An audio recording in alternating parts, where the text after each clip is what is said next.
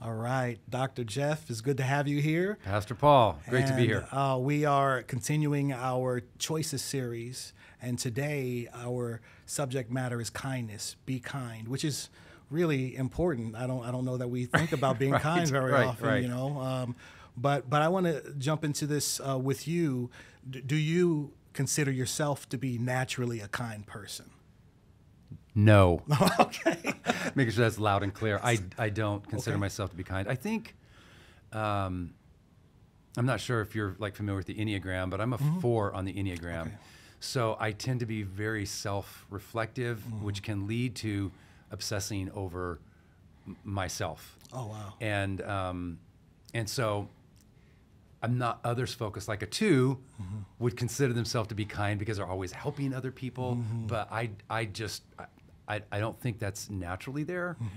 You know, I'll hear people say, well, this is really funny because Pastor Amy was telling Pastor Mike that, you know, we're going to be doing kindness this week. So I think I'm just going to get Jeff to come in.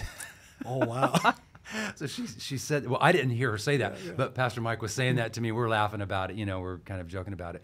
So I think, you know, I've heard my wife say this. My kids have said it, you know, you're so kind. And I'm like, I know what's going on. I know what's going on inside. Yeah. And I don't feel that naturally that I am like, I don't have a proclivity towards kindness. Yeah. If it's there, I have to work toward it. Okay.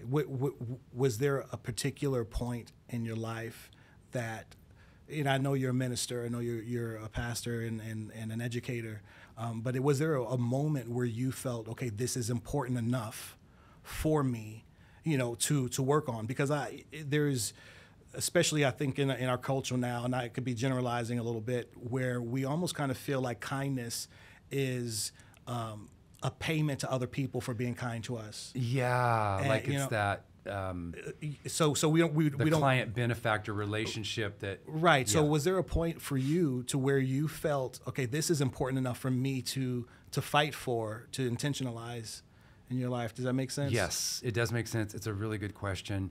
I'm thinking of 2 moments, you know, when it happened for me, and I would say when it happened for me, but 2 moments where I realized the need to be intentional with it.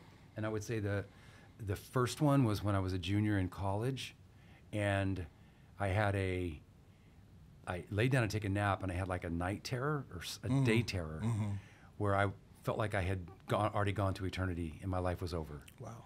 And at the time, I was not really a committed Christian. I was just kind of like, And I remember just begging and crying.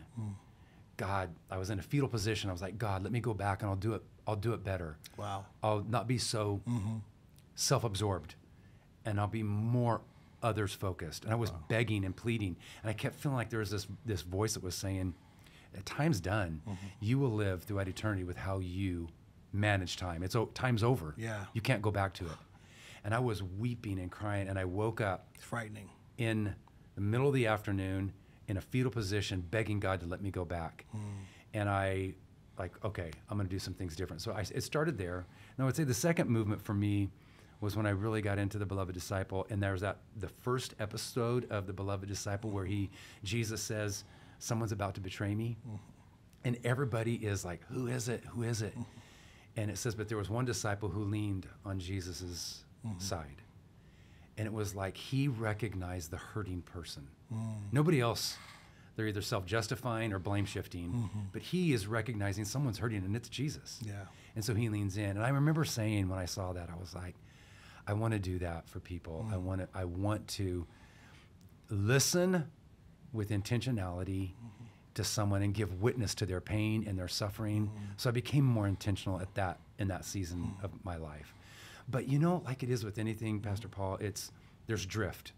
We go along and we drift away from, you know, and I feel like I've been busy and hectic and things are going on, and I've drifted away from that. And, you know, it was just a grace. I feel like it was a grace of God for Pastor Amy to ask me to talk about this. I feel like it was God calling me back. Yeah. Like, just like you've drifted. And I'm like really, really, really appreciative, which I shared in the sermon about the dream that I had.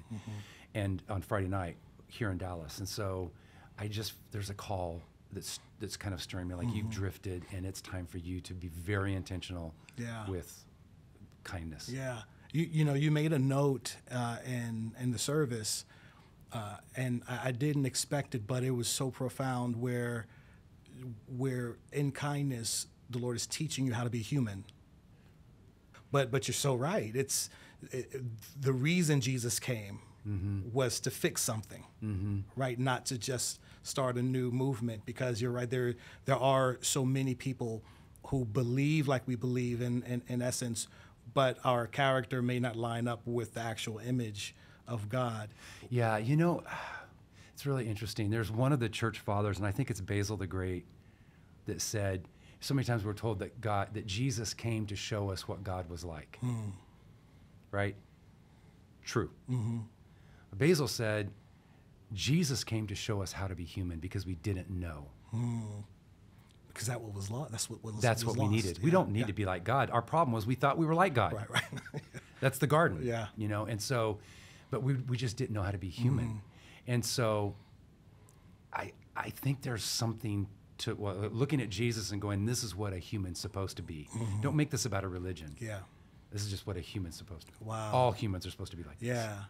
So intentionality, I love the way you prepared for this, is actually walking this thing out and the challenge to those who are watching and the people who are in sanctuary to do something about it. How important is intentionality? Can someone just wake up and say, I'm going to be kind? I'm sure there are some people out there that can do that. I'm not one of them. Okay. Like I know myself. I'm so busy. I've got so much going on. And then when I do have a spare moment, I'm not thinking about other people. I'm thinking about, I wonder how the Giants are doing. I wonder how, not the Cowboys, but whoever. But my mind just kind of goes, well, this would relax me if I would what inning are they? And I think if I don't calendar it, if it's not in my calendar, it's not going to get done. Yeah. And intentionality, the Hebrew word kavanah, is such a strategic part of one's faith that if you're not intentional with it, it's not going to happen. And so I think it's that, okay, here's what I'm going to do. Sunday, I'm going to take someone out to lunch. And it doesn't even be that big of a deal. It's like, I'm just going to call somebody and tell them how much I love them. Yeah. It could start small, but my experience, especially in the world that we live in with we're oversaturated with noise. Yeah. Like there's so much vying for our attention that if we don't have an intention, if it's not on a calendar, it's not going to get done. Yeah. And I think we do calendar many of us that have a walk with God, we may calendar our prayer in the morning. It's like, I'm going to get up and pray. So we do that. So why not add to it? Yeah. And I remember I was telling about dropping my Thanksgiving cards in the mail. I dropped them in the mailbox. I had to walk to it. So I walked to it, dropped them in. I'm walking back. And I remember I was walking back, and like I said, I was like, I am kind. Like I was walking back, and as I was walking back, I just started going, God, and I worship you because I'm not a kind person. I know it. Like if it wasn't for you working in me, I'm more selfish than than anyone. So it was a way for me to even turn it into like a worshiping moment. Right. Wow. So just as we're talking, I'm seeing the sacrifice and kindness, because it kind of requires you to die a little bit to yourself, because we are naturally selfish and we think about ourselves more. And for us to think about someone else and to be Christ-like, it requires giving up something. And that usually is sometimes our own comfort. Yeah. Because in order to be kind, sometimes we have to put ourselves in positions. I think the last week, we on a Zoom call, you were talking about finding someone who you can just snip their grass or something, Yes. Which I don't know that that's something natural that you would. No, I'm not a grass snipper. Right. Yeah. So what would you say to the person? And my wife and I, we were talking about this. One of the most unkind places I think nowadays is that it's in the social media comments. It's where people would say things they normally wouldn't say, do things they wouldn't normally do in public or to the person's face. But we all still want kindness, but there's almost a freedom to feel like you can be unkind.